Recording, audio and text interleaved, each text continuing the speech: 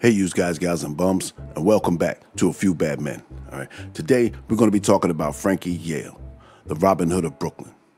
Now, for those members who've been around for a while, you guys know that I did Franky a while back, but it got removed. So now I want to do it again. I got a lot more info on Franky, and I didn't have to use any books. Over the next few weeks, I'm going to start redoing some of those old videos again, and this is the first. But if you've seen the original, I suggest watching this one too, because based on some new info I've corrected a few things. All right, so let's get into this. Francesco Iwali was born April 13th, 1893 in the slums of Reggio, Calabria on mainland Italy, to Domenico and Isabella Iwali. Franky was the second of 4 children born in Italy. Another son, Angelo, would be born after Domenico moved the family to the U.S. to escape the mafia. The family was settled in the Italian neighborhood on the Lower East Side. Domenico soon realized that the mafia had beaten him to America. He got a job on the East River docks and received his citizenship in 1908. Young Franky never became a citizen, and soon he fell victim to the streets of the Lower East Side. In 1903, Domenico saw that his son was on the wrong track. He made him a shoe shine box and sent him out to make some legal money. There was no way to know that this would send Franky on a path that would eventually cost him his life. One of Franky's customers was a 20-year-old gang leader named Little Johnny Torrio. Johnny would often give young Franky $10 for a shoe shine, a fortune for a poor kid.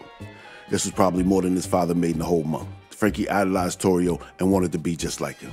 So at 13, Franky joined the 5 Points Juniors and began his criminal education. At 15, he was graduated to the 5 Points Seniors after he assisted in the murder of a rival.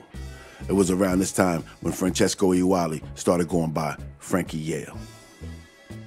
In 1909, Johnny Torrio moved to Chicago to become the right-hand man of Big Jim Colosimo, one of Chicago's biggest dealers of flesh and husband to Johnny's cousin.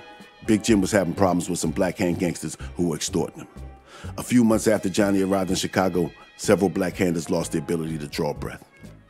Before he left for Chicago, Johnny introduced Franky to a chubby 10-year-old named Alphonse Capone. Franky took young Alphonse under his wing and tutored him like Johnny had tutored him. On February 26, 1912, 19-year-old Franky boarded a train. Franky was not on his best behavior.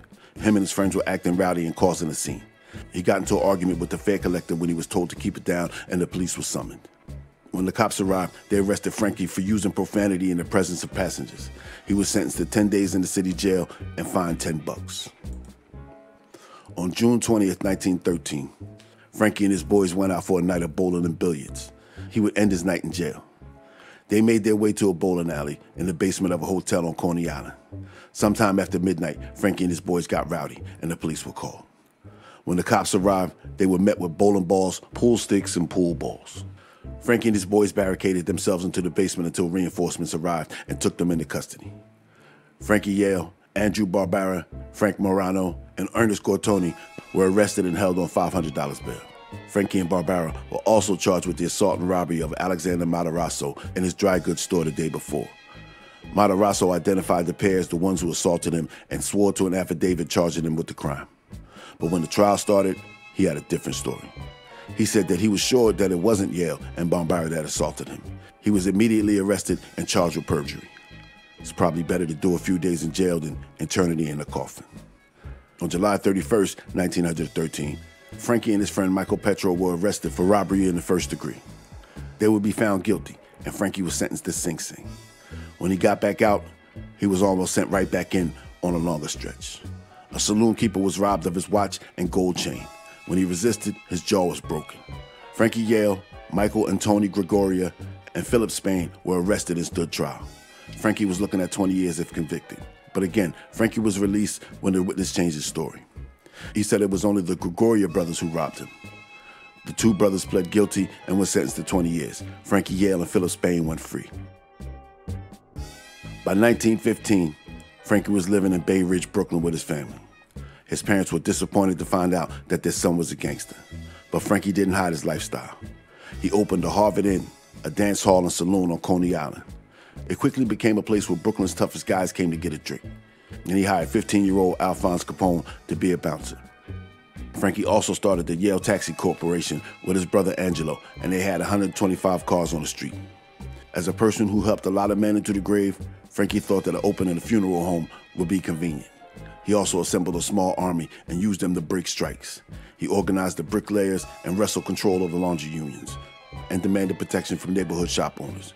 He even had a line of cheap cigars called the Franky Yale. On October 6, 1915, police were tipped off that gambling was taking place in a coffee house at 1255 60th Street. The cops busted the door down and found Franky and 42 other Italian men engaged in crap games. They confiscated several blackjacks and razors and took the 43 men in 2 patrol wagons and a commandeered touring car to the 4th Avenue station, where they were arraigned before a magistrate and held for sentencing. There's no information on what became of that, so I assumed that he was released or hit with a fine. On August 10th, 1916, Franky became a made man in the Navy Street Gang, one of the 3 Italian gangs that ran New York. The Brooklyn-based Navy Street Gang controlled the docks, gambling, extortion, labor rackets, and prostitution. It was a hectic time in the underworld of New York. There was no boss of bosses. The Italian underworld was controlled by 3 gangs, one based in Manhattan, known as the Mulberry Street Gang, one based in Harlem, known as the 116th Street Gang or the Uptown Gang, and one in Brooklyn, called the Brooklyn Crew or the Navy Street Gang. Now, the Navy Street Gang was not mafia. They were not Sicilian. They were mostly from Naples, mainland Italy. And they had their own criminal tradition, and it was called the Camorra. By 1916, a war had been going on for a few years between the Sicilian Mafia and the Camorra. On September 7, 1916, Harlem boss Nicholas Terranova was killed as he walked out of a meeting with the Navy Street Gang. This would be the latest killing in a struggle that would end up in Joe Masseria becoming the boss of bosses. But that's for another video. In January of 1917, Al Stern, a self-employed chauffeur from Bay Ridge, stole $320 from Yale associate Thomas Anthony. Stern was sent several death threats, and he decided to call the cops. On February 1st, 1917, officers received a call that men led by Franky Yale were in the Utrecht Street address getting ready to make an attack on Al Stern. When detectives arrived at the building, they found the door locked. They went around to the side of the building and they found Franky along with 5 other guys trying to escape out the side. They forced the men back inside and found 2 loaded pistols. The men were arrested and Franky was charged again with possessing a weapon. The first grand jury found him innocent, but the DA knew how bad Franky was and brought him back in front of a new grand jury with more evidence, and Franky was found guilty and sent back to prison. In 1919, Al Capone was ducking a murder charge in Brooklyn. He hid in the basement of the aunt of a childhood friend named Ben Siegel. Maybe you heard of him. He stayed for a few days before arrangements could be made for him to head out to Chicago to work for Johnny Torrio. When Franky got out in 1919, Prohibition had just begun, and Franky wasted no time transitioning from an extortionist to a bootlegger. He began to buy booze, probably from the fleet of ships off the coast that sold booze from international waters known as Rum Row, but I'm not sure. Out in Chicago, Johnny Torrio was the number 2 man in Big Jim Colosimo's operation, and he saw Prohibition as a way to get rich. But his boss was already rich, and he was happy with the money he made off of selling flesh. So Johnny took it upon himself to make a change in the organization, starting at the top. He made a call to Brooklyn, and the next day, Franky Yale was on the train headed for the Windy City. On the morning of May 12, 1920, Johnny Torrio called Big Jim Colosimo and told him that he needed to be at his restaurant to pick up a delivery. Johnny said that something came up and he couldn't make it himself. Big Jim sighed. He had planned on spending the rest of the day in bed with his new 20-something-year-old wife. When he arrived at his restaurant, only the manager was there. Big Jim walked to the rear of the restaurant and shots rang out. The manager heard 2 shots and called the police. When they arrived, they searched the restaurant and found the body of Big Jim Colosimo with 2 extra holes in his head. Franky was on a train back to Brooklyn. On the evening of February 6, 1921, Franky was at the Duane Field Club at 158 Park Road, Brooklyn for dance night. Some of Franky's enemies had the same plans. The 2 parties clashed in the hallways and the fracas spilled into the streets. Harsh words turned to shoves, shoves turned to fists, and then shots rang out. Members of both groups opened fire on each other. Beat cops heard the shots and came running in, sending the gangsters scattering in all directions. One of the men only made it a few steps before collapsing across the street. Michael DeMecci, a dock worker, was taken to the hallway of the club where he died from a bullet to the heart. Police found numerous pistols and sent notice for all local hospitals to be on the lookout. An hour later, Franky Yale was carried into the Broad Street Hospital with a bullet in his left lung.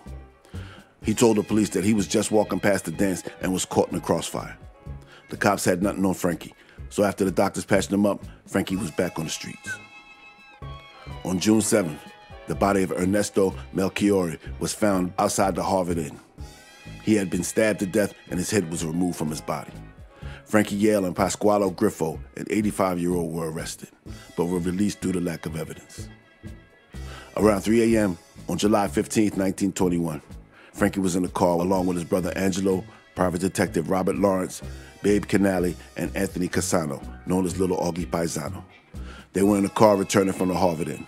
As they reached Bay 21st and Cropsley Avenue, a car pulled alongside and shots rang out.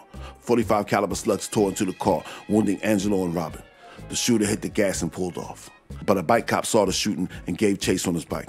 He followed the car up Cropsley Avenue to Bay 22nd Street and then along 18th Avenue to 86, where he ditched his bike and commandeered a car from a parking garage and continued to chase. But his car could not keep up with the shooters and they escaped. A few days later, Silvio Melchiorre, the older brother of Ernesto, was telling people he was going to get even with the men who killed his brother. On July 23, 1921, Silvio was in his cafe at Kenmore and Elizabeth Street in Manhattan. At around 8:30 a.m., he was summoned outside by an unknown man. Silvio was talking to the man in front of the cafe. Distracted by the conversation, he did not see the man walking up behind him, and then shots rang out. The second man pumped 5 shots into his body. The 2 men split up and disappeared into the crowd, leaving Silvio to die. Franky Yale and Little Augie Paisano were arrested but released due to lack of evidence. It seems that the Melchiorre brothers' deaths were a favor. Silvio was in Joe Masseria's territory, and he may have been in his way. Not long after this murder, Franky Yale and Anthony Carfano joined Joe the Boss Masseria's organization. In December 1922, coal was in short demand in Brooklyn due to the incompetence of coal administrator Samuel Drummond. Franky made sure that the residents of his neighborhood would not freeze, and he donated 12 tons of coal. His philanthropy did not stop there. Franky helped to build schools, gave money and gifts during the Christmas holidays, and was available to help neighborhood families whenever they were in need. Some nights, Franky would come home with nothing in his pockets because he gave it all away to the needy. He was a political leader in the Brooklyn Democratic Club, and he was a friend to the Boys in Blue. Anytime a cop needed help financially, he could count on Franky. That was probably a good investment for Franky. Franky was now a real force in Brooklyn, and he had some future mafia superstars under his command. Like I said, he had Little Augie Paisano. He also had Sam Palaccia, Giuseppe Dotto, also known as Joe Adonis, and a young Albert Anastasia, fresh home from beating their electric chair. On July 8, 1923, Franky attended a christening with his wife and 2 daughters. At 1 a.m. on the 9th, they were ready to leave. Franky and Matteo Romano decided that they were going to walk. So Franky asked his pal Frank Forte to take his wife and kids home. Matteo Romano gave him the keys to his car, and Forte took the Yale women home. He dropped them off in front of the house. When they got out, he made a U-turn and headed back to the party.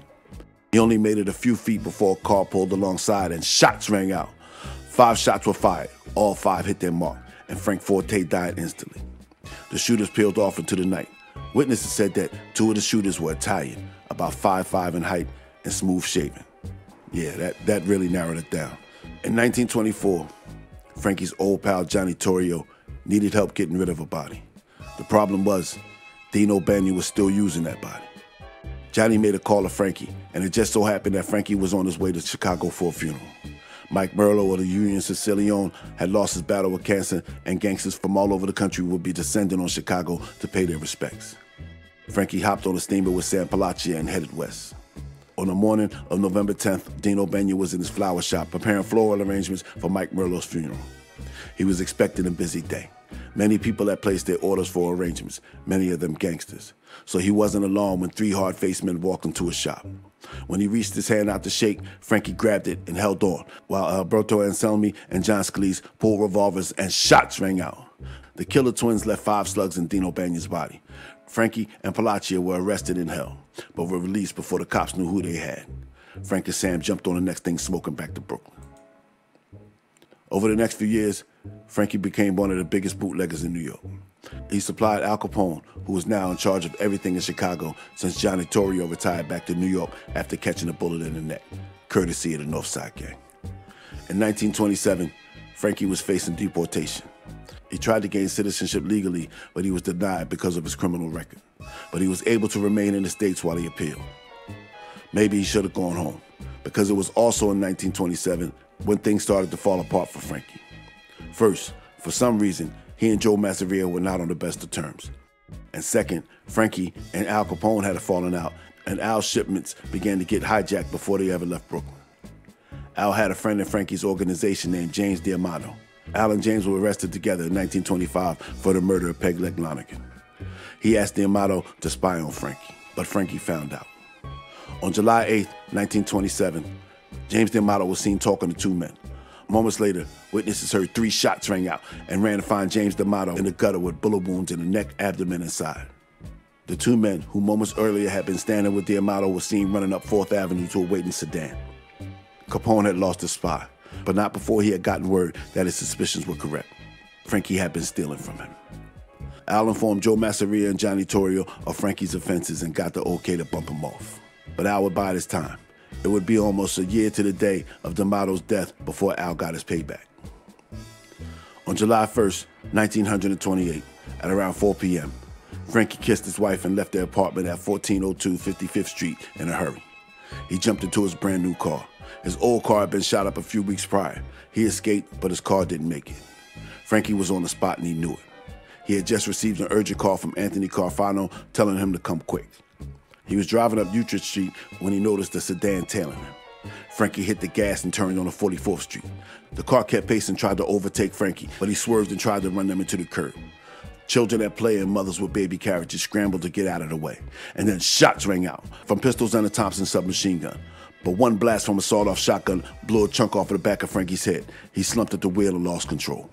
He crashed into a row home at 923 44th Street. The black sedan with Illinois plates pulled alongside, and Fred Killerbert pumped more bullets from a Thompson submachine gun into Franky's body before peeling up 44th Street and disappearing.